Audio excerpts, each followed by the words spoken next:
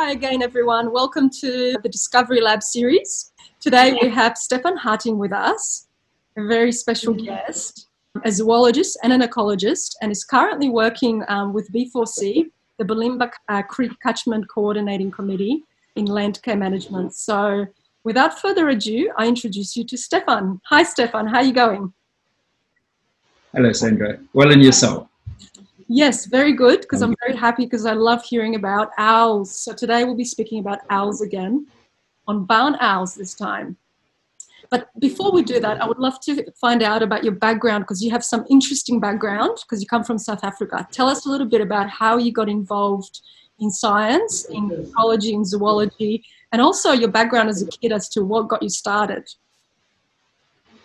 Oh, wow. I was about the story my family told me. I was 4 years old and I went and visited my aunt, and she had canaries. And I went to her, and that's what they told me. And I went to her and I said, "Do you know that your canaries have babies that hatch?" And she said, "No, they're still on eggs." She said, "No, they've got babies." And she said, "How do you know?" I said, "No, they told me." And since then, my whole family knows that I talk to animals. So kind of always talk to animals. I even had at school special permission to go home in breaks, in lunch breaks, to go and feed all the baby birds around me. So it's just been my whole life a passion. And I always say that thankfully my head is put up on a funny angle on my body, so that I always look up. And, my eyes just go like a chameleon, trying to absorb and observe as much as possible. So that's where it came through. And then I studied zoology, and I went to, obviously, my passion, studied at the University of Victoria in South Africa, did zoology, and then an honours and a master's in wildlife management. And after that, I had a chance to go to Uganda and work with chimpanzees for a year. So, and then I've traveled all over. And so I had a good life. And then I lectured for 11 years at the Nelson Mandela Metropolitan University, which is a truly comprehensive university in the sense that we try and, universities tend to put things in boxes. So we try to move out of these silos. So we were fortunate that we have forestry, we have agriculture, we have accounting, we've got all these and different departments which in a traditional university doesn't really communicate with each other. But we would work with colleagues from different departments and find solutions to issues and problems. And that's where it started. But I always looked after owls. So if you Google my name, it comes up as the Owl Whisperer. And how that came is the newspaper ran a story that I would have owls and look after the spotted eagle owls, which is very common in South Africa. And I had this pair that fostered all other babies. And the most I had was 27 in one time, but all living in my garden. So when the nightfall, when the sun gets ready for setting, I would just do a whistle, and these owls would line up on my wall, garden wall, and each one would get his chicken head, 27 of them, and they'd all fly off. But on the other side, on the roadside, you would have a line of photographers. And that ended up in a newspaper with these line of photographers with all these owls on a wall. And I was called the Owl Whisperer. My house was called the Owl House. So that's where it came from. But at university, we have a problem with these owls because they're very common. Wherever you have wildlife living with humans, and we use rat poison or poison for rodents, they get in contact with it. And I started the Nest Box project in South Africa at the university, where we got people that was disabled, didn't have a job, and we got them to make these boxes for us, owl boxes. And what was so nice about these boxes is the owls do well without the box, because these are very, these owls are really everywhere. And they're impressive. They're really big spotted eagle owls. If anybody wants to Google it, they're very impressive. But the box, if you put a box up, they would take it. But the issue for me was when the people have the owl breeding in their box, the children would go on their little BMXs around the block, and they would knock on every door and say, "Do not kill my owls." It became theirs. And that was it. So the box was just a message to get conservation message. And that worked really well. And when I came here, I found that I thought rat poison was used indiscriminately in South Africa. And I was really shocked when I came here and I realized how this country is using rat poison. It is unbelievable how high usage of rodenticides is used in this country. Everywhere. Bait stations constantly companies. There's so many, and I'm not wishing it, but you know, it's a sad part. It's just, I think it comes from an era where chemicals was a quick solution for everything. You know, herbicides, pesticides, we came out of that era, but I think we believe we're entering an era now that we realize those things have knock-on effects and really detrimental to the environment. And that's where I started to start bringing the message back in again. And it's not new. I mean, this is used all over the world. It's just weird that it's not really used in Australia that much. So that's where my message started with the barn owl project here, and the effect, and make people aware of the effect of rat poison. Isn't there right now a campaign happening, I think by BirdLife, I don't know, maybe it's BirdLife Australia, I'm not sure, but that's where I got it from, where we're trying to stop this next generation poison, which is really bioaccumulative, and I think it's an anticoagulant from my understanding. Is that correct? There's some poison that shouldn't be used on the shelves, but it is, and we can just get it, whereas other countries have said no, and we're not allowed to use it as in domestically. You see, I always, I get people, because I do these talks and people phone me and say, oh, well, I've got this rat poison, it says that that's safe. I said, okay, open the pamphlet inside. What does it say? Can you eat it? And they say, no. I said, what will happen if you eat it? And I'll probably get sick. I said, so it's not a rat poison, it's just poison. Anything that eats it gets sick. So it's brilliant marketing. And, you know, the problem is, just a bit of background on how these rat poisons work. It was called, the first poison they used, it's called warfarin. It's similar to warfarin, so it stops black clotting.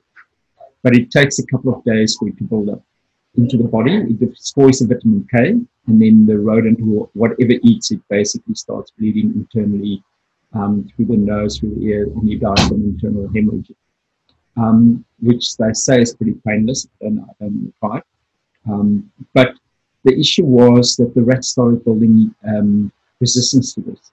And that was what's called first generation poison. And it's low dose and it's not that toxic. So the rats got to take in multiple feeds of this. But they build up a resistance to it. And then they started what they call the second generation rat poison. And all it is, it's called super warfarin. So it's a far more toxic poison. And the rat only needs to have one dose of it. To kill it, which sounds like, oh, that's the best way of doing it, and it's less toxic. The problem is rats are extremely intelligent. You know, in my talk that you attended, I used, and I said the difference between rats and humans is rats don't play the lotto, otherwise we're all the same. But they are really intelligent. So rats will not, if one rat eats rat poison and it shows symptoms, all the other rats will not touch it. They will not touch that poison. So the companies deliberately put the poison in that it takes them 3 to sometimes 5, 6 days before they die, so that all your rats tend to eat it. The downside of this is that this strong second generation poison, on day 1, he consumes enough to kill him, but it only kills him on day 6, which means he eats on day 2, he eats on day 3, he eats on day 4, day 5 he gets sick. So he probably has 3 to 4 times the lethal dose in his system, and that's lethal. And we found one rat will wipe out a whole barn owl population, nest box. If that bits of that rat is fed to every chick, they will die from it. And that's where the downside is. And it's clever marketing. The problem is you buy these off the shelf and people don't realize there's this knock-on effect.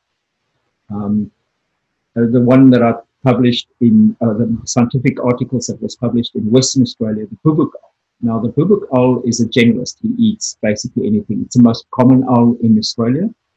And they caught them and did blood tests on them. And 72% of them all had extreme high dose of rat poison in their livers. That's an owl that doesn't even specialize in rodents. So if you take it to a specialized hunter, like a barn owl that really eats almost nothing else but rodents, the chance of them surviving this rat poison is almost zero. We have got some new publications out last year in South Africa, in Cape Town, because in Cape Town, we have the wine farm. So again, I say rats are like humans, they love wine just like we do. So they use rat poison to prevent that. And they tested all the native wildlife that traditionally feed on rats. Those are owls, caracal, which is a type of lynx, genets, which is a type of wild cat. So there are 5 or 6 species of predators that hunt native predators that hunt rodents in South Africa. And they all tested positive. As soon as you come close to a residential area, they all had high traces of it. But what was surprising, the Cape trawler's otter had just as high dose in their system. And that's an aquatic mammal that only eats on frogs, fish, and crabs, which is no idea, but it ends up in our waterways. And, you know, we've got a similar one that filled exactly niche, is what they call the native water rat here, the racali. And that could be, I would love for people to test the racalis because they're so low numbers. And see, maybe they already have rat poison in their systems as well, which shows that the rat poison finds its way into waterways. And then this year, a new publication now out showed in residential area they actually started testing reptiles, pythons, snakes, anything that would consume rats. And all of them have lethal doses of rat poison in their systems as well. And that's where the downside comes in. Now, the ecologist in me kicks in and people say, oh, you know, you have some collateral damage. But if you take basic ecology 101, you've got that triangle, your food pyramid, your producers at the bottom, then you've got your consumers. But as you go up on the pyramid, the higher consumers are always low in number, and they breed much slower than the prey they feed on. So rodents are one of these fast breeders. They actually almost a supply to the upper level. So you kill them, and we've tested this in South Africa on these owls. Barn owls that breed fairly quickly, but the spotted eagle owl only breeds once a year, and they only have 2 chicks. So if you kill one of them through secondary poisoning, it takes 5 years to replace that one owl because of this unnatural way of killing it in the population. But the rats, if you kill them, within 42 days, they'll replace themselves out of the poison. And that's what happens. So you kill the upper layer, and the bottom layer simply just jumps back, and they start breeding more. But the more you kill rat poison you use, the more you kill the upper layer, which means the bottom layer becomes a plague more regularly and bigger issues. And that's where the downside comes in. So there's really, and people start to realize this, poison is not necessarily the answer. You know, over time it adds up, and it creates more problems than solutions. It's always the case, always in agricultural, systems as well. Resistance keeps growing, then GMO crops, and it just keeps going and going and going. Rather than looking at the causes in the first place, I feel like we always should be looking at cause to disease, to any disharmony in the ecosystem. And I think, if we allow these predators to build up, wouldn't they be an amazing controlling the population of rodents or whatever it is? It's naturally balanced then through the ecosystem. So tell us about this potential of these owls in actually controlling rodents. So, I mean, we've learned Australia's made plenty of mistakes trying to control a pest by bringing in a predator, cane toads. I mean, that's a typical example. So rodents, I mean, I can bring in some caracal and some lynx from Africa, but it will wipe out everything, including half the population of humans on this continent. So they're very aggressive, but why not have something that's already there? So nature has supplied us with this absolute killing machine of rodents. They literally, their whole life, their whole ecology evolved around rodents. And they were here, they're always here, and those are the barn owls. So barn owls occurred not in massive numbers, but because traditionally there weren't that many rodents, but we've introduced so much prey for them. And you know, when you introduce a food source, take the white ibis, for instance, you increase their food source, the population is supposed to explode. So you kind of expect a lot of barn owls. So, but barn owls, I mean, even their names tells you that they're associated with humans. They love where humans go, the rats follow us. We bring the rats follow us, and barn owls do not give a hoot about vegetation or anything. You've got a structure, they've got a place to hide, and you supply them with food and rats, and they will breed very fast. So this is typically, if you look at it, what the barn owls do, they're not even territorial. So like other birds of prey, is not really successful in controlling rodents because they've got a set breeding time, which is quite often August, September.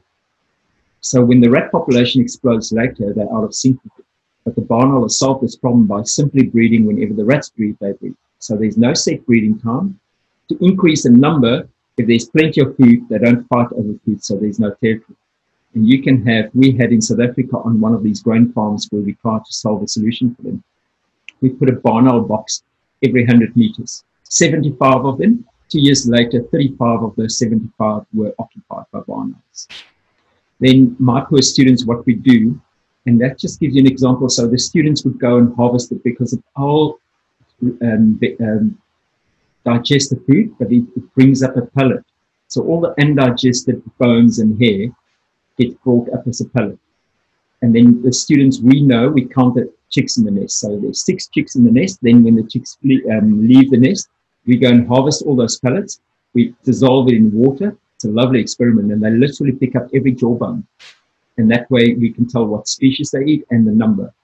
So it's an estimate. You can't tell the count them all. But between the 35 pairs of owls, some of them have 9 babies, some of them have 3. It all depends on how experienced they are.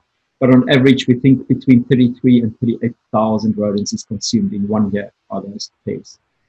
Because we put a camera up on one of the nest boxes that had 6 chicks in. And in one night, from sunset to sunrise, the parents brought in 49 prey items into the nest in one night. Because the chicks grow so fast.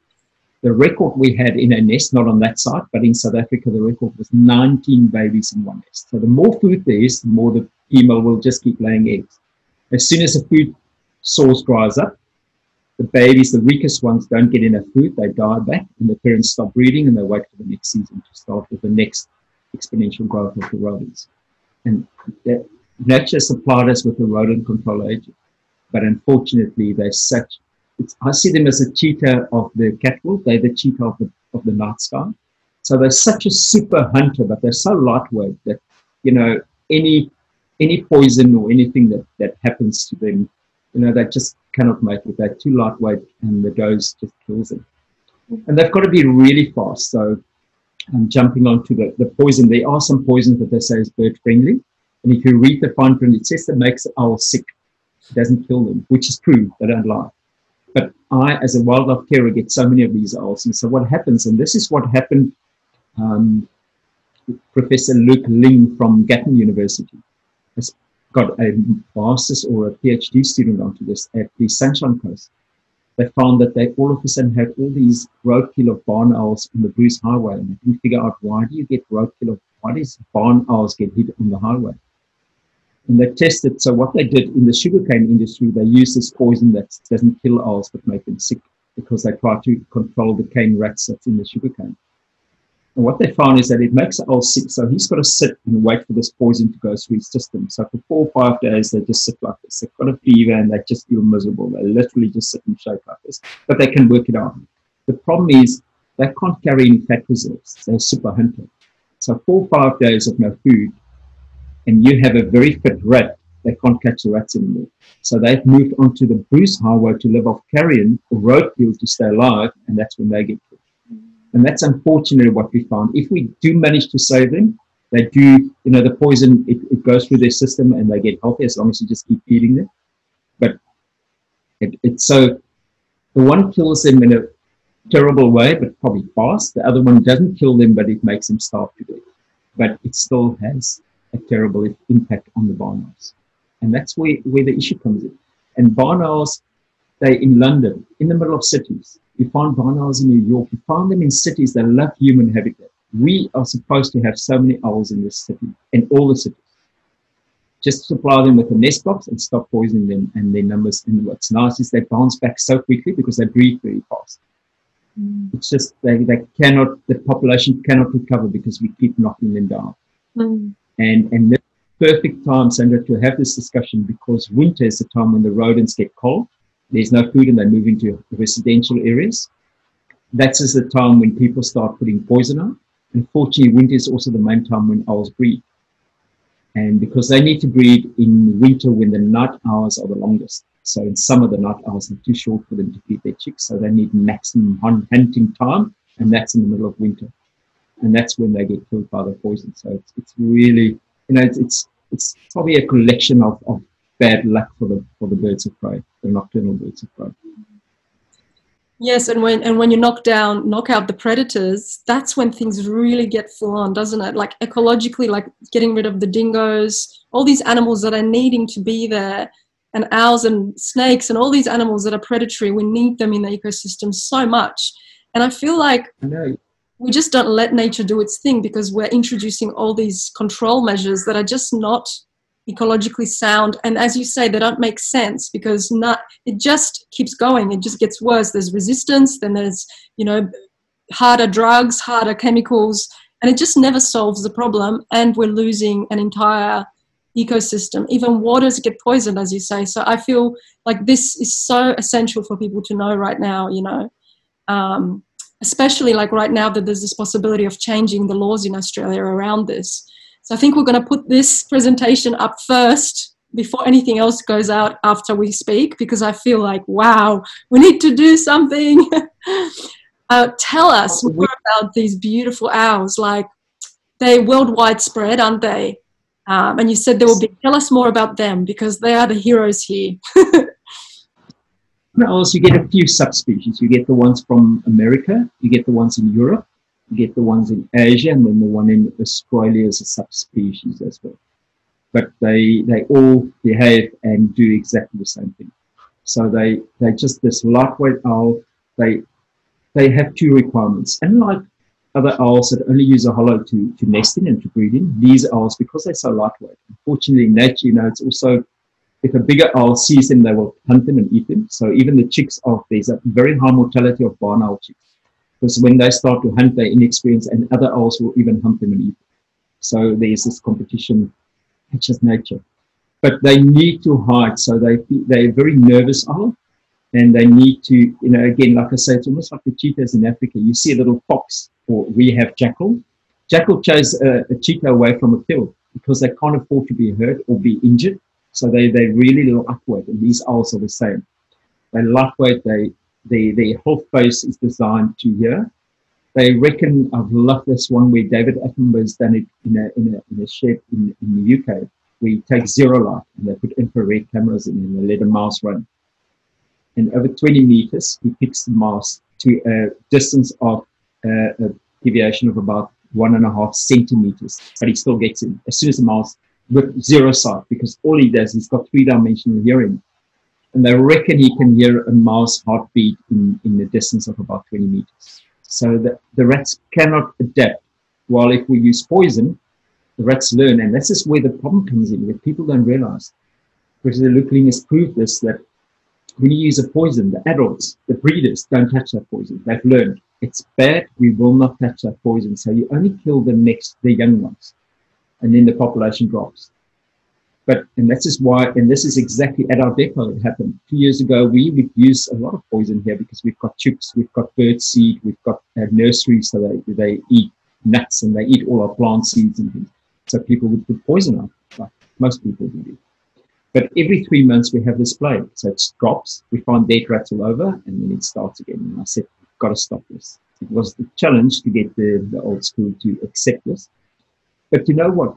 We threw away all the rat bait stations, got rid of all the poison, and to date, that's just now 2 years, we've not had one single rat bait that the numbers increased because we've got chicks. So the chicks tell you very quickly if there's a problem because you see the rats in the chick pen. We still have them in low numbers. So that's the point, because what happens as soon as you kill the rat poison, it kills the young ones, the young inexperienced ones. But it always leaves a few of those young ones that survive the poison, but they then become immune and they stop breeding. They will not touch that poison. So every time you use poison, you create a slightly bigger population that won't eat it, and they then replace themselves. And this is an experiment. So they've done with the brown rat in National Geographic, done it in America. If you take the brown rat, they normally have 10 babies in a litter. As soon as you start removing them, all the population, or you force the population to crash, they increase their litter size to 18. And this is what the poison does. Because you crash the population, those adult breeders that don't touch the poison replace themselves because they even increase their litter size to 18 babies in one litter. So, and that's why it does these spikes all the time. And every time you use poison, you kill one of their predators, which means the spike just bigger and bigger and not doing this. So at the moment, we have stopped using poison, and it's literally doing this, and there's no spike anymore. Low population, no damage, in a really low spike. And that's where, and these owls are brilliant in finding those rats, because that's why I started with the story. Rats learn to avoid whatever we throw at them, but they cannot avoid a super predator, because the predator adapts to their behavior. So as he changes his behavior, the predator adapts.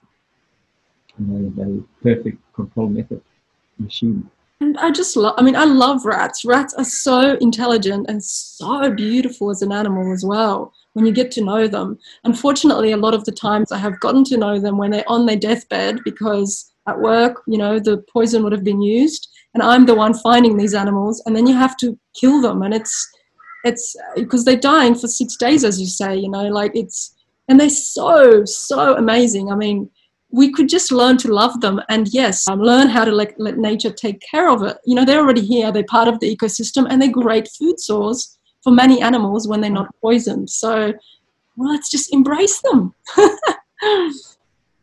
I mean, if they I must admit, they become a nuisance when they come into your house and they chew through things. But you know, that's what I point out, mate, is they still get into our nursery. We try to grow, for instance, I try to grow macadamias, and the rats are so clever. They don't touch the macadamia until the nut cracks open for the seed to germinate, and then they eat it. So they wait for me to crack it for them, or nature, and then they eat it. So what we do is we put a rat trap out, you know, a cage, and we trap that individual one. So you remove the individual that's causing the problem, not go indiscriminate and kill all of it. And that is why the population stays stable. So we trap them every now and again. We do trap a rat here, but in a cage. I euthanize them. They go into a freezer, and I've got a friend that does raptor rehabilitation, and these all go in a freezer to her, because she has powerful owls. She's got, I think this year she had over 25 bubuk owls just in care. So these is a good use, but we know we don't use any poison, so it's safe to give it to them. Found some incredible also in your presentation. I remember some experiments you did. I can't remember the name of the organization you worked with, or were they just having a look through your slides? Ingham Barn Owl Project. Can you tell us a little bit about that? So this is one of those. So, I mean, Ingham's is a chicken factory, and this is now where we need to change the legislation. So this is the perfect time to talk about it. So their health and environment officer asked us to do a project around, neighboring onto them are these massive artificial dams. So we put fauna cameras up, and we found lots of bandicoots and a lot of rats. And then we found a barn owl pellets, and then we found a dead barn owl. But Ingham's is a food supplier of human food. So they, by law, have to have a rat bait station 10 meters away from their building, all around the edge, every 3 meters. Every 3 meters, there's got to be a rat bait station. And by law, they're not allowed to remove it. And this is when what we started then is putting up posts for barn owls away from that. It's far on the property, but it's far away from that. So we offer them a home, which is just a post with a box in that they can hide it. And then I've taken drain pipes and I've cut holes in them, and I fill it with sunflower seed on the opposite side. So we offer them an alternative to poison, and that's a sunflower seed, and it cracks into a point. We whip a snipper clearing, and the owls just, it makes them more vulnerable to predation as well. And that's what we did there. But unfortunately, as much as we'd love, and again, I spoke about the Rakali. He just phoned me today and said, I've got a video of a Rakali swimming in one of the ponds right next to the property. But rat poison every 3 meters, by law, he can't change it. He wants to, but he says he can't. So maybe it's time to look at legislation.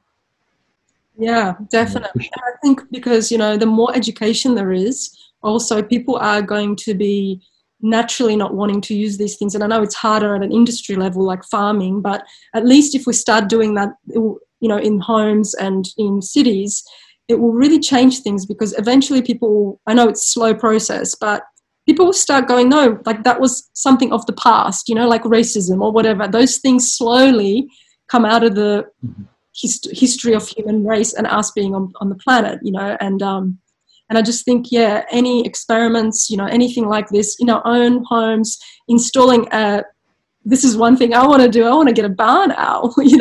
How do we go about it? What can we do to increase the habitat and the breeding of these magnificent animals, just because they're amazing, not just because they're hunters of rodents? Even that, I was fortunate, and I told the story about barn owls to one of the guys that supplies with Biooboost, which is bacillus bacteria that we use in our planting. So we inoculate the soil with natural bacteria, which you might like. I mean, that's what your specialities. But he also supplies this to the macadamia farmers in the Sunshine Coast. And there's a whole group of macadamia farmers, and as I mentioned, macadamia is one of the favorite food source for rodents. But they export their macadamias, so they have an issue because of rodents. So they put barn owl boxes up. And he phoned me and he said within 6 days they had a barn owl in the first box. So that shows that they were there, but now they've removed all the rat poison in the under the macadamia trees. And then when they get population there, they would start putting nest boxes on their shed and their packing shed and remove all poison. So it can happen even in agriculture, especially when you want to do export. With this, you've got to be audited, and nobody can use, you can't just use chemicals anymore. Mm. And this farmers have found this way of doing that, using those barn owl boxes instead of rat poison. And they say it looks like it's working. So I haven't had feedback from them, but they said the first barn owl moved into the box and they were so excited. It's 6 families that came together to make it. So what's nicer than to see barn owls in your property, and you're doing something for the environment and not poison the environment. Definitely. And not to mention, I forgot to also mention in your presentation, there's a statistic that, 10,000 children have access or get poisoned by rodent poisons. I mean, because it's just in America, but you've got to bear in mind that America's got a massive population. But it is 10,000 children ate it, and 300 and something died last year of poison. 349 died of rat poison, because it tastes like bubble gum and it smells like bubble gum. So they've now in Australia, or they put a bittering agent into it, but still, I mean, your dog would not eat it, but they love it because even that bitter taste doesn't stop them from eating it. So, and unfortunately, if you leave it and it's indiscriminate put on, to them it's a blue MMM in a piece of rat bait. They will put it in their mouth and start eating it. And let's put it on. And with this second generation, it's so strong. The second generation toxin is really strong, so you need much less of it to even kill a child. Unbelievable. Yeah. I feel very strongly about poisons of any kind in the environment, in our bodies, or anywhere, because I've seen the effects. I've worked with some some things that were poisonous, and watched how nature reacts and fights back and decomposes. And so if we just stop doing it, nature will take care of it, especially the soil microbes, as you said. Mentioned microbes earlier. If we were all to just go and get what kind of a box does a barn owl really need? Now, and also let us know about, if every household had one, what would happen? Would it just create home for other animals as well? Because I'm assuming they've got some range as well, and the amount of food will limit how they nest and where they nest. Can you tell us a little bit more about that? So, like I mentioned, the barn owls, they will only breed if the food population increase. The rodent population increase. So you will have maybe a pair of barn owls, and they eat each adult owl will eat one rat a night. And if it's a big rat, they will eat every second night.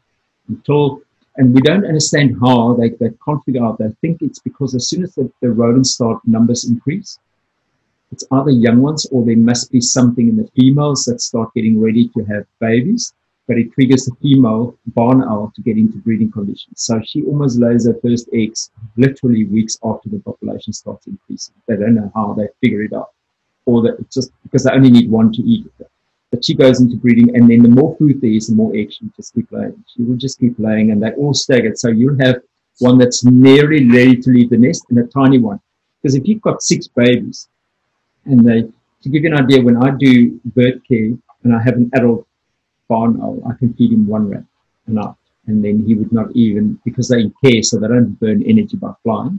So he'd eat one, and then every second or third day he'd skip a meal.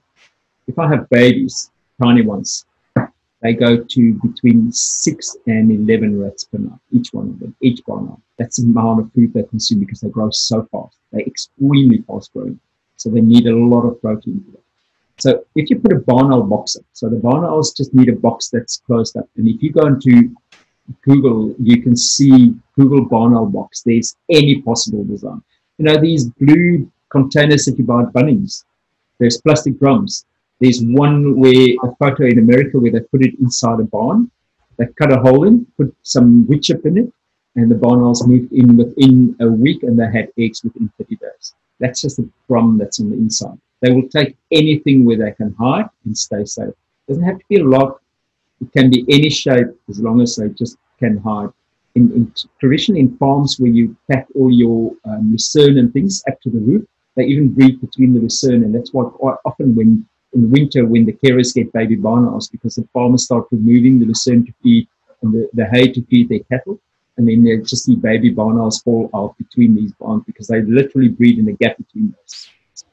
So they're very very generalist in where they breed as long as it's a safe spot.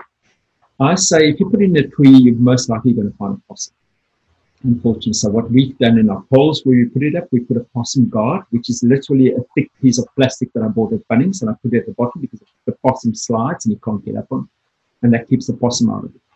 And then just put it up and wait for the if there's an owl, it might take a month, it might take 2 years, but it's work, and the more boxes we put up, the more owls will come in.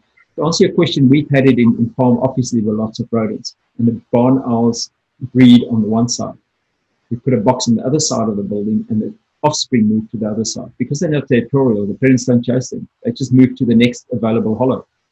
And there they breed and they mix up. So literally you can increase the population so high as long as there's enough food. If there's not enough food, either the strong ones start moving away to look for food, or the really inexperienced juveniles just die out in the population crash. And that's what nature is. You can't imbalance it by letting nature just do its job. They will balance itself out. It's when we interfere that we put all these imbalances into the system. So did you say they're not territorial? So they just basically, no. Yeah, that's incredible. And where would they be distributed? Yes.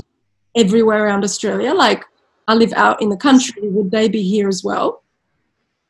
Yes, they will be there. The thing is that the problem with barn owls, it's almost like when I say with gliders, I've done a lot of work with school gliders. It's not like a koala that sits in a tree and you walk during the day and you see a koala in a tree fork half asleep. Barn owls don't sit in a tree. They sleep somewhere where nobody can see them. They crawl into the deepest hole so people don't see them during the day.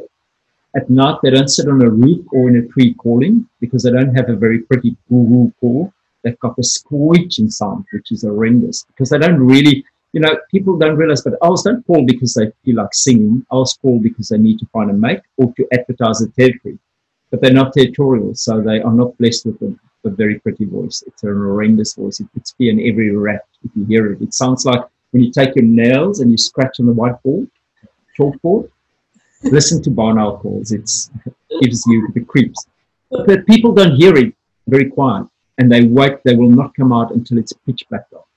So people don't know that they're here, but they are everywhere. There's plenty of them, in the residential areas, in Ipswich, and like I say, Ingham's is right next to the gateway, and that's where they are. People say, "Oh, there are barn owls," isn't it? Put the camera. Within weeks, we had the barn owls occupying one of the boxes. Are there special cameras? My friend asked me because she wants to install a wildlife camera. What sort of cameras would you recommend for if you wanted to do a project and actually see the barn owls? Because you're not going to wake up in the middle of the night. Is there something you could recommend so people could do, like build a nice habitat for them and then install a camera to view them? It sounds odd, but what I do is if you want to see if they're there, obviously you put your nest box up and then you aim the camera. So Aldi sells these cameras for, I think, $40 or $100. They work very well. You get, and luckily it's almost like computers. The more technology goes on, the better it gets and the cheaper it gets. So the first cameras we bought with grants, and they were almost $900. Those are the really high-tech ones, and they're down now to $500. But you can get a camera for $100, a fauna camera, and they work brilliant. One's at Aldi. They really, and Bunnings, apparently Bunnings also sells now fauna cameras for a really low price.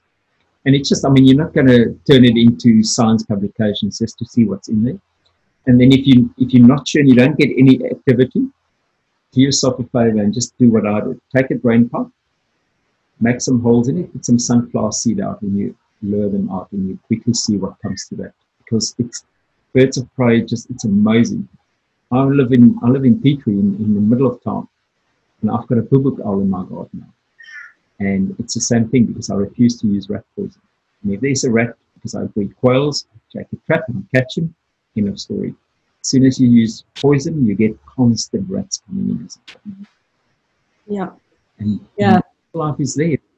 When I arrived here, or I'm a bit off the topic, but when I arrived here from South Africa, I said, Australia is so blessed. In Africa, wildlife does not do well with people. Probably because people were there for so long and it evolved with it. So a human was always a predator to wildlife, and they move away. So they don't do well with any human activity. They live on the outskirts of town. But here, wildlife lives with people. They tolerate people. It's just, you've got to create habitat for them, and they live in between. I mean, pythons are in the middle of town, in the middle of city, possums everywhere. Wallabies, they hide in the smallest little creek. Bandicoots, so they're here. We've just got to allow them to survive. Yeah.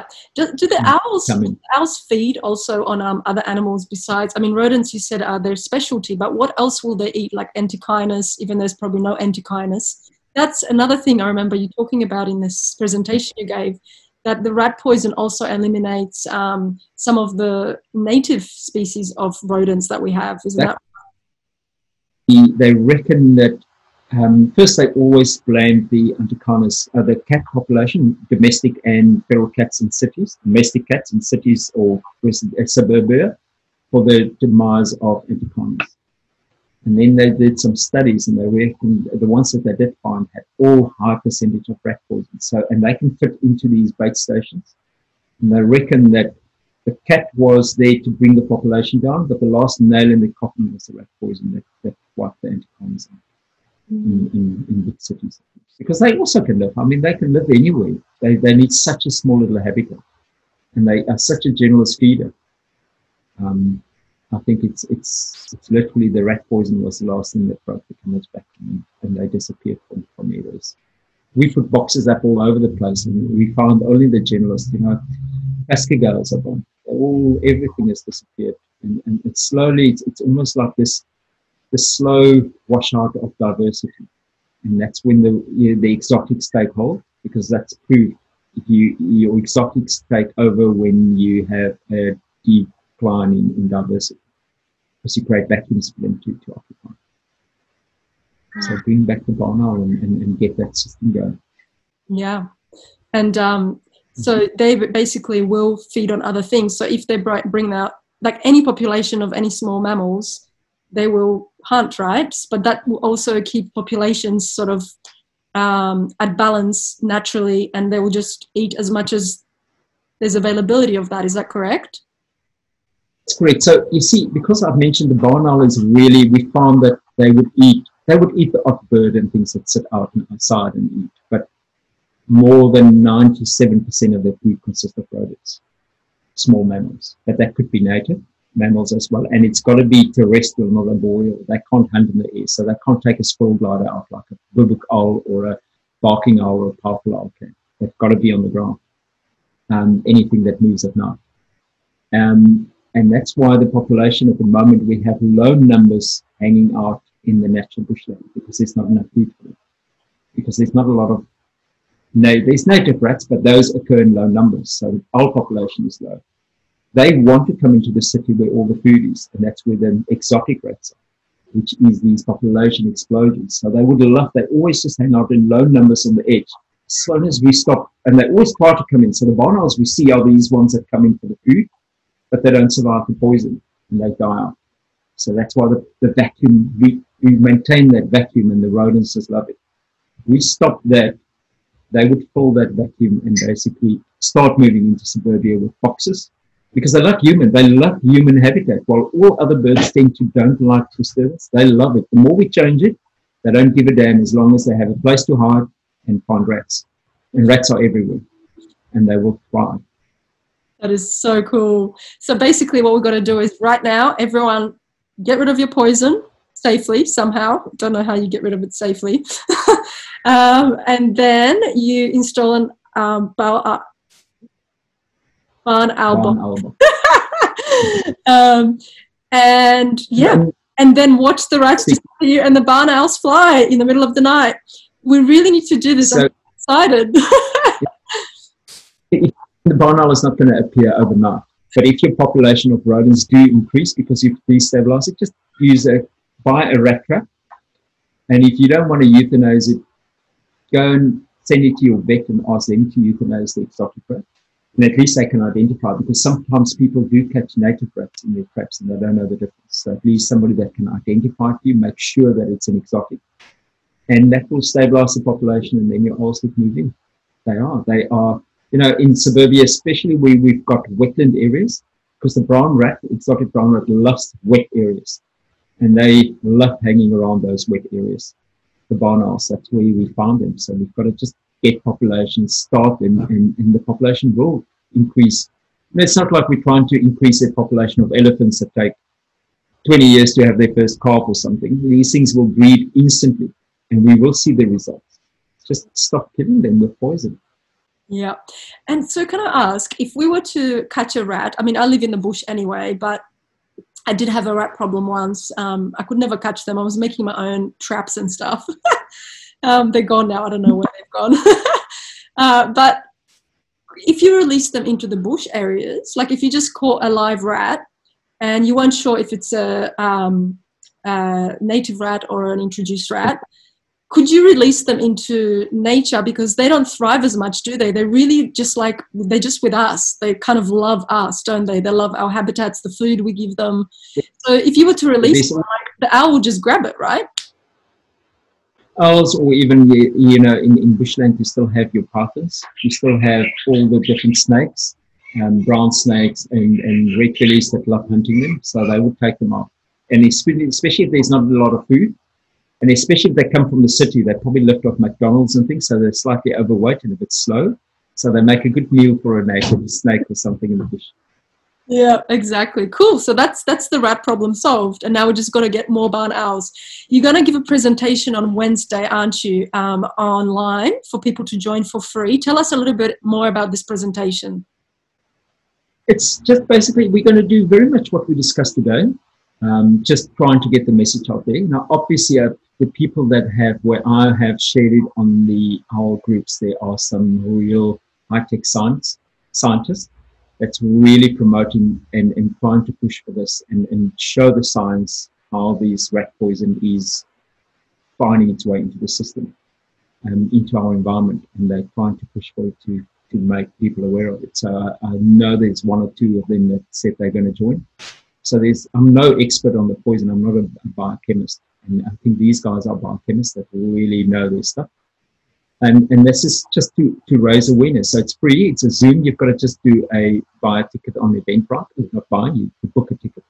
And I think there's already 35 people and it's going to be a Zoom discussion. And people can share their information, and we'll record it and we'll share it again. So it's just to basically to raise awareness while everybody's in lockdown. It's a clever way with the Zoom just to reach more people. Absolutely. So you said it's quite easy to build habitat for barn owls. So it's quite easy you're going to probably show that in your presentation as well, like how to make a box. But as you said, if people just Google how to, it's quite easy. Is there a specific height it's got to be installed at once it's made? The rule for me is when you have a box and you can see into the box to the back of the box, it's either too low or too shallow. The barn owl really needs a dark spot where nobody can see. So the bigger the box, the better, because the more chicks they will have. If there's a lot of food, they might have 6 or 7 chicks in it. So they need that space. And put it as high. I always try and tell people, if it's against your house, put it against your house at the top knock, where the roof comes in there, because that's where you can prevent possums from occupying it. And the barn owls, they find it because wherever they come to residential areas because they know that's where the rats are. They can hear them, they can see them, and they come into suburbia to hunt the rats.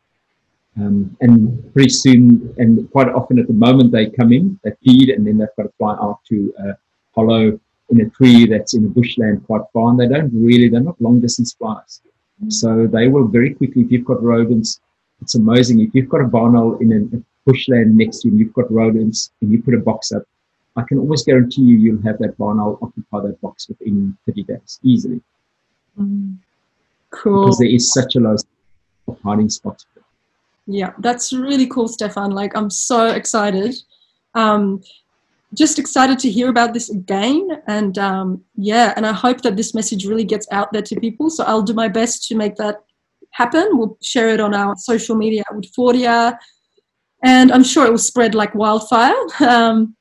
But thank you so much for your time, for doing this, for speaking to us. It's a pleasure having you on the show. And I hope to speak to you actually more later on also about just your exciting other things that you've done, like worked with chimpanzees and stuff. So hopefully one day we can catch up on another subject, because you seem to have a lot of info on animals, and we all love animals, I think. I do. But thanks so much. Hey, like, it's really a great pleasure to hear all this great stuff, great science, and this possibility of changing the world with this whole rat poison thing. And like you've mentioned, I work for Bulimba Catchment. We're a community group, a not-for-profit, and we share information. So if people want to Google our website, contact me. All our details is on our website, Bulimba Catchment. Yeah, and we're happy to answer questions if there are any. Yeah, or even suggestions. We learn more. If somebody comes and says, "Oh, I've tried this," that's how we learn more. Yeah. That's the way to do it. Well, thanks so very much once more. And yeah, and I hopefully will catch up with you when things are a little bit less hectic or more hectic. Yeah.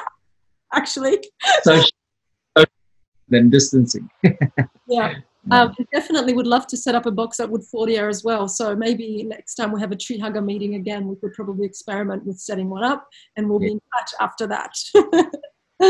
Thanks so much, Stefan. All the best. Bye. See you guys. Thanks for listening. Bye.